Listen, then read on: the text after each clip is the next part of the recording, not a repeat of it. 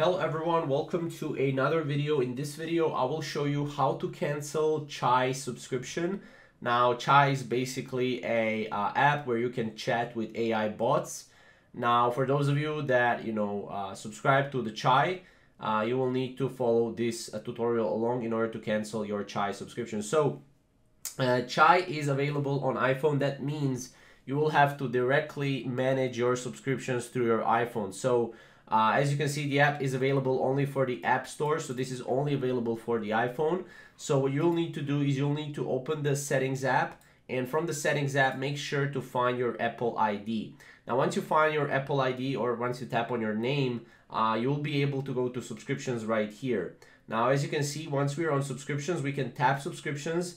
And there we can actually scroll through and find all our apps, and we can also cancel other subscriptions, not just Chai subscription. But if you want, you can cancel Chai subscription that way as well.